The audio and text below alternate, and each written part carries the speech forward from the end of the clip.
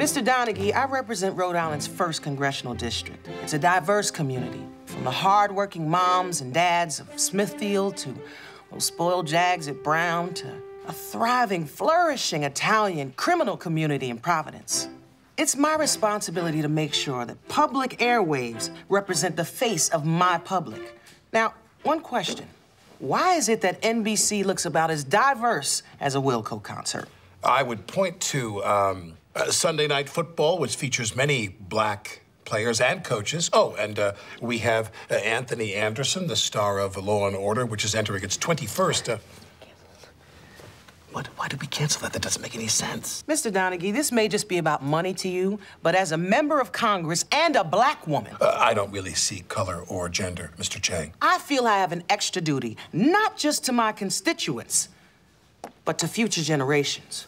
Now, unless I see some serious change at NBC, and soon, I can guarantee you this deal will not happen. Rhubarb, rhubarb, rhubarb, peas and carrots, rhubarb, rhubarb, peas and carrots, rhubarb. .com. You run Tracy's production company, right? Yes, .com Productions. That's Tracy Jordan spelled backwards. Well, I need programming for the African-American community, and nobody knows that demographic better than you. Don't worry about it, Jackie D. I'm on it. Call Grizz. I need someone around who's not just a yes man.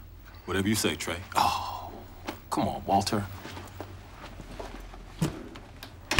So, what do we want to see on TV? I personally love cop shows. I can't wait for Law and Order to start back up. Why? It was a tent pole! A tent pole! Well, here's something I've been working on. It's called Let's Stay Together. After the Al Green song, it focuses on an African-American family in Detroit in the 70s. Motown, the auto industry, Vietnam, Watergate. Let's Stay Together is not just about a family trying to stay together, but also a nation. What if there was a talking dog? I like to see that incorporated into your rewrite. Okay, meeting over. The only thing that worked in the read-through was the dog. How's production going, Trey? Good. And there's a lot of buzz. Can you hear it too?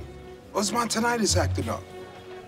Hey, that food is for .com Productions only. TGS's food is backstage. But they don't have women's sports bars.